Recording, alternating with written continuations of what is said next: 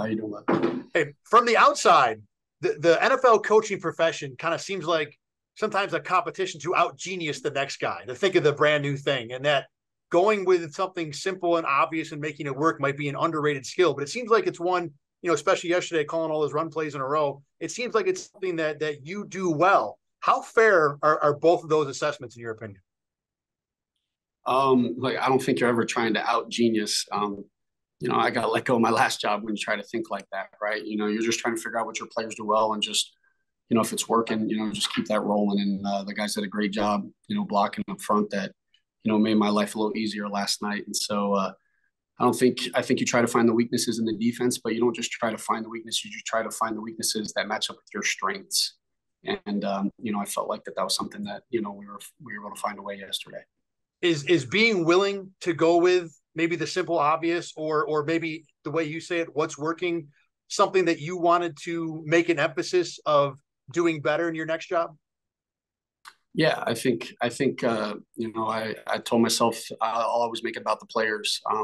Not saying I tried to be a genius the last one, but sometimes I think you try to overthink it and you try to feel like you gotta put this person in this position, you gotta put this person in this position. Sometimes you just have to trust your guys, give them the ownership, and let them deliver. And I've been very fortunate. Just the guys have been around right here, and just that they're just having a lot of fun, having a lot of energy, and it's exciting to watch from the booth. That's for sure. Sean just talked about the energy as being a big part of what you've done differently, or maybe brought to this team in terms of your new role as the coordinator here. How much of that has been an emphasis? And I know we talked about it a little bit, but in terms of keeping it up week to week to week, it's probably easy to have energy week one, but when you're doing it over and over, to be able to keep that going, how difficult has that been? I mean, it's not difficult because it's kind of who I am and it's kind of who we are. I think on a week to week, if you're having to change who you are off of a win or a loss, or just on a day to day, then I think that's when people will question you. And so I try to pride myself on being the same person every single day. And I think we have a lot of guys in the building that are the same way. And so no matter who we're facing, no matter what happened on the outcome, if we believe in our process and we believe in who we are with our energy, that we're going to be the same day to day. Appreciate the time, Joe. Thanks very much. Thank you. Coach Brady, Mookie Hawkins, Waffle Sports 1080. Good win yesterday, Coach. Thank you. Now, how do you deal with, we already know that you got some sort of game plan going into the game, an idea, right? But you found success by running the ball. I'm not sure if that was quite the game plan, but how do you incorporate your original game plan with what's going on in game? Well, like I'm probably a broken record when I say this, but there's a way to win every game, and the other coaches get paid too, right? And so we think we have an idea going into the game about, hey, how we think this is how they might play it, or this is how we think our guys are going to respond to something, and then sometimes we get that, sometimes we don't, and it's critical that we find that whatever that is working, or try to continue to try to find whatever that is if it's not. And so, I think last night was just a product of, I don't think anybody envisioned being able to have that much success. I'm not going to sit here and say I knew that going into the game, but I felt confident in the guys up front. I felt confident that we'd be able to run the football, and, it wasn't broken, so why try to fix it? And, I was proud of the way that the guys responded and kind of how they played. And, they didn't blink. They were like, do it again. And just seeing our receivers and our tight ends, even Josh, just the way that they were playing, knowing that the pass game wasn't the emphasis. It was a lot of fun to see. Absolutely, Coach. And how has Mike Shula been instrumental with, you being the play caller? Schulz is awesome. I mean, he brings a load of experience. So he's great for me, does a great job with ideas and just, keeping me kind of present. Sometimes, you can get overwhelmed a little bit early in the week. You trying to figure out the defense, and he does a great job of just kind of keeping me level-headed, and brings so as much help as me as it is for the quarterbacks. And so I'm grateful for him to be here. Coach, you've been 4 games in at the helm. This team has struggled with a rhythm. This team has struggled with identity. What would you say would be this offensive identity the last 4 games? Honestly, I think part of the identity is that we're finding different ways to win. And I know that's not even really an answer, but I think that's important. We're trying to build to something bigger, and is the more that we can do, the different ways that we can find ways to win. At the end of the day, we're just trying to find that way. And if we've showed if we have to throw the ball 50 times, putting everything on Josh, we've shown that we can find a way to get that done. And yesterday was evident that we can do the complete opposite. And so just having faith that we know that it's going to be different week to week, and as long as we find that way. I know that's not an identity. That might be a lot of just words, but I think our guys believe that whatever happens, no matter what happens, just find a way to score one more point than them. I hope that ends up being our identity. Absolutely, Coach. Thank you for your time. Enjoy the holidays. Thanks. Thank you, too. Yeah, hey, Coach. James Cook doing things that we haven't seen from a Bills running back since Thurman Thomas.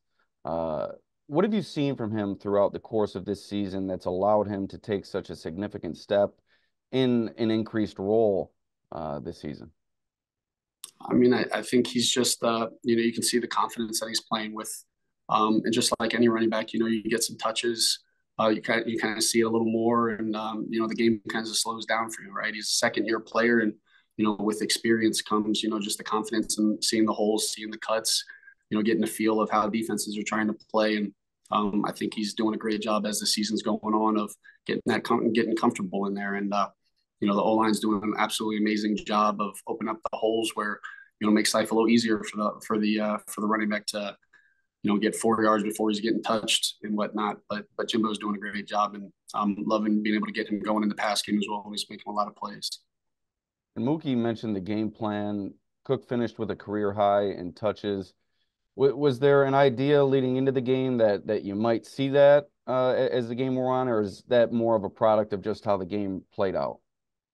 Yeah, I mean, I'd be lying to you if I said, hey, the second half, my intent was to throw 4 or 5 passes. But it was kind of how the flow of the game was going and the way that he was running the football. And, it looked Ty did a great job in there. And, I always feel confident when Latavius is in there. But Jimbo was doing, as long as he was out on the field, good things were happening yesterday. And it might not be that way every week, but, the way that he was running the rock, it was hard to take it out of his hands. All right. Thanks, Coach. Thank you. Hey, Joe, John Worrell, AP. How you doing, John?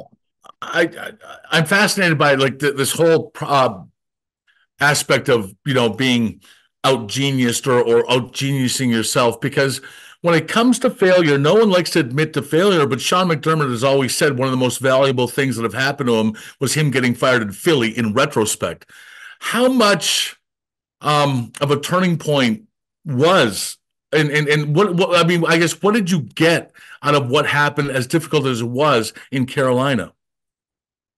I mean, I can go on and on. Look, I think the basics was I wasn't going to make excuses for why it didn't work out, right? I was going to figure out, okay, hey, where were my blind spots? What can I do better if I get the next opportunity? And part of that happened to be just being able to come here and being part of this organization and, sit in the QB room and just learning a new offense. And so a lot of that was just understanding the relationships of the players and getting around the guys. And, I think as coaches, sometimes we try to get the perfect play, and we realize that, oftentimes it's really hard to get guys open in this league, right? Sometimes your guys have to make plays. And so just realizing that I can trust our guys, that they're going to deliver and give them that ownership. And I think the genius lies in the players. It's definitely not the coach. Because some people don't learn from failure, and some, there's a stubbornness there. How did you allow yourself to become open to other thoughts, other ideas? I think that's growth, right? Like, no matter what, if you're a coordinator for 20 years, you got to be growing your offense and, developing. And if you try to do the same offense you do, your guys are going to figure that out. And so I think that's just part of growth, regardless of having success or not. You got to find ways to just kind of evolve, because everybody else is trying to. When offenses are having success, people are studying you. When defenses are having success, you're studying the defenses. And so, hey, how can you evolve so that you kind of stay ahead of the race? And, so I think all coaches just trying to develop. And just lastly, in that sense, I mean, the success that you had running the ball yesterday and over the past couple of weeks, how much do you think that really opens up the offense to be able to do multiple things and keep defenses off balance? How much do you think that opens up the offense to more things? I mean, it's as much as you can play two-dimensional football. It makes life a lot easier. I'm just in general, right? You're a defense. You want to know that you can get in 3-point stance and just rush after the quarterback because they're passing it, or like in a 2-minute third down situation, right? And so as much as we can stay ahead of the chains and be two-dimensional where we can run it or pass it, I think is only an advantage for us. And so, we have the best offensive line coach in the league, and does such a great job at the run game and getting those guys to understand how we're attacking blocks, how we're approaching blocks, and why we're doing what we're doing. And so yesterday was just evident of that. And as much as we can stay on schedule, which we were able to do yesterday, allows us to just continue calling it. Thanks, Joe. Thank you. Hey, Joe, your offensive line goes from Micah Parsons to Khalil Mack. Why do you feel confident heading into this matchup, knowing that they did a great job against Micah Parsons last night? Yeah, I mean, I think, every week, every week in the NFL, right, the D-line is absolutely stacked. And, there's always people that are going to be able to present issues. But I just think it's the mindset and the approach of our guys, that they do a great job preparing and understanding, hey, how to approach the blocks like I just talked about, or, in the case of Micah yesterday about how much he moved around, and a guy like Khalil Mack, when you got 15 sacks, you have to understand where he is at any given time and making sure you're trying to get 4 hands on him or whatever you have to do. And so I think the way that our guys are preparing and they understand, kind of their issues and, the threats that come with it, I think that they'll be able to have success with it. And then knowing what James Cook and the offensive line did last night, what they're capable of, what is the challenge for the group as you guys close out the regular season and then hopefully make a push into the playoffs too? I think the biggest thing is that, yesterday was a win, but it has nothing to do with today and has nothing to do with this game on Saturday, right? And so, regardless of the success we had in the run game yesterday, we're going to have to bring in and have that same approach when we come in the building tomorrow, and know that we're going on the road. And records don't matter this time of the year. Stats don't matter at this time of the year. It's the NFL, and we're going to have to bring our A game to be able to win this game on Saturday. And so I think that that's the biggest thing, moving forward with it. Thanks, Joe. Hey, Joe, I hope you're well. I think it's been touched on a little bit, but when you prepare all week and you go into a game or even go into a series having an idea what you want to do, how difficult is it to kind of adjust on the fly and, if something's working, just kind of stick with it and kind of go away from whatever you had planned? Look, I think when it's working, it's a lot easier to stick with it. But I think a lot of it also has to do with the trust in your coaches and the communication with your players and the coaches. Like the guys did a great job on the sidelines yesterday of like, hey, the guys are liking this, or hey, man, stick with this. So it's not just a one-man operation, right? Like, we're very collaborative of, an offensive staff and the players. Like, I want them on the sidelines. Like, I want them talking about what they want. And so it makes it a lot easier to call the plays when I know the guys want it or when coaches are recommending it. When you have all kinds of information at your fingertips, and you're kind of trying to play a chess game, how difficult is it at times to kind of just keep it simple instead of, maybe I'm going to call this because I think they're going to do this, or if I call this, they're going to try and counter it, so I should call something else. Like, how difficult is it sometimes to just kind of keep things simple? Look, I think when you have Josh Allen, sometimes you can just let him kind of be great and not try to make it too complicated, right? And just in general with the rest of our guys, like I think sometimes just lining up and being able to, put the ball down and let our guys go win in one-on-one matchups is makes actually life a lot easier for the guys than trying to, move guys around, motion this, shift this, and hope to get this look. And, the odds of getting that is sometimes slim. And so sometimes it's just line up and let our guys go in. And, yesterday the guys were able to do that. Shortly after you took over as offensive coordinator, you talked about kind of doing everything with a purpose. How much does that go into getting your running backs involved in the passing game as more than just a check down or an outlet if the first or second reads aren't there? Yeah, I mean, I think it's critical. At the end of the day, we have 5 offensive linemen, right? And they're the only ones that aren't eligible. And if they have to defend 6 guys on any given snap, Josh included, I think it makes a little difficult on defenses, right? Our job as offensive coordinators to limit a defensive player's call sheet, right? And And the more that, we get guys out on, throwing the ball to the running backs, throwing the ball to the tight ends, it's hard to get everybody to football. And that's the reality of it. But as much as we're spreading it out, and doing those things, it makes it a little tougher on the defense. And so that's just, we've been fortunate the running backs have been able to cash in on the opportunities, and hope that they can do that moving forward.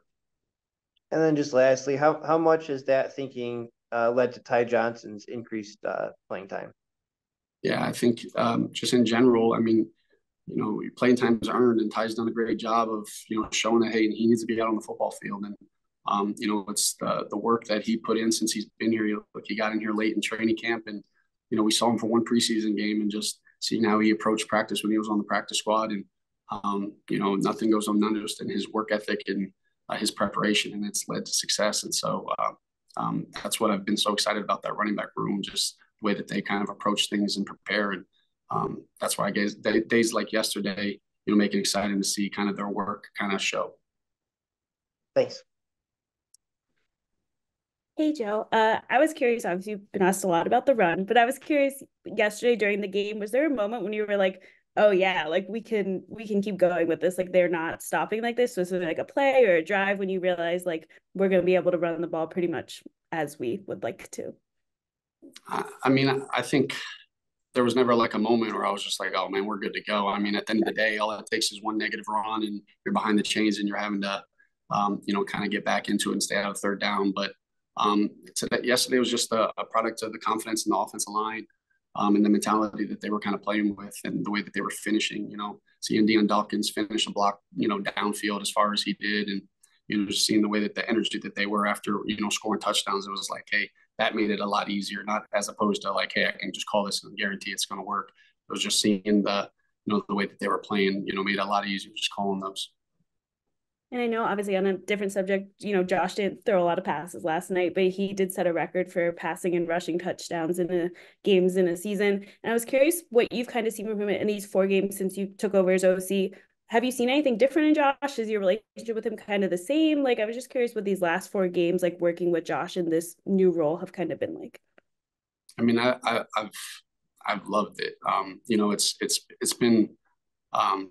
It's a lot of fun being able to call plays with him as your quarterback, right? And knowing that, hey, he's an eraser, right? Like there's plays out there yesterday that weren't good plays, right? And Josh Allen makes it right, and so there's a lot of confidence in that, and knowing that, hey, our quarterback can really do anything, and seeing how he is even when we're not throwing the football, like all he cares about is winning. And I have that same mindset, and our guys have the same mindset, and so. Had a lot of fun with it. I'm enjoying, just seeing him just, the way he's playing, he's scoring in the run game, pass game. It really doesn't matter. And I know he's having a lot of joy playing ball right now. Last thing from me, I was just curious, when you, after games now with Josh, like when you guys sit down and discuss, the plays that were called and stuff, what kind of is that process like? Is a lot of like, I like this, I didn't like this, like just how does that work in general? Yeah, I mean, I just think in general, and a lot of it was fortunate, right? Being the QB coach and just the open dialogue, having a good feel of, kind of what he likes and what he doesn't. And at the end of the day, if there's something Josh Allen doesn't like, or a throw that he might not think that plays very good, take it out, right? And at the end of the day, he's pulling the trigger. So, we have a lot of dialogue early in the week about, hey, plays, hey, would you rather this or this? And because at the end of the day, those guys got to go out there and actually throw the ball and deliver. So, we come in after a game and kind of just kind of go through it and kind of give thoughts on, hey, if we play these guys again, if we do this again, what would you do differently? But throughout the week, it's just open communication. So on game day, he kind of knows what I'm thinking, and I kind of know what he's thinking. Cool. Thanks, Joe. Thank you. Hey, Joe, to follow up on Josh, he joked after the game that he felt like it was a group project where he did nothing and still got an A, which I think takes away a little bit from what he actually did in the game. But just, when he has a game that he kind of, when he has a game like that, do you guys have any different communication within the game of like you reminding him anything of just like, he obviously wants to win, but it's such an unusual game for him? Does the conversation change at all? No, I think when you watch, one of the perks of being in the box is you get to see everybody. You get to see the sidelines, see kind of the communication with it, right? Being observant of that, but just I know that Josh wants to win. And then when I see some handoffs, and as soon as he hands the ball off, he's carrying on his fake, and then the ball cuts back and he's going to find a block. That's when I'm like, you know what, I don't have to worry about anything right now. Like he's as bought into the run game as possible, right? And so there was times where we had a long drive and, you know, we only asked him to throw twice. We got on the headset and he was like, man, just keep calling it. So he's entirely bought in, and I think so are the guys into him. And, you know, he knows that the way that he plays, right, everybody's going to kind of follow him. And so just seeing the way that he was working yesterday when it wasn't just a pass game, I think was cool to see. Awesome. And then I was wondering your vantage point of Steph's one-handed catch on 3rd down, I think it was, and then like replays of it as well, just kind of what it was like watching that live and afterwards as well. Yeah, so obviously great play call, right? You got a guy coming right off the edge free, Josh Allen go make a guy miss, and Steph Diggs go just make a one-handed catch exactly like we had it designed. But no, I mean, that's who Steph Diggs is, right? You know, he makes incredible plays. It doesn't matter whether it's raining, game on the line, you know, find your best player. And regardless of what the score is, Josh scrambles around, he steps full speed, and he throws up and goes, makes a play, you know, on the field that, you know, it's hard to really tell if, you know, if he catches it. Get thankful for the whole crowd going crazy. That was really the only way I knew that he caught it. But that's who Steph Diggs is. You know, unbelievable football player. Sweet. Thank you so much.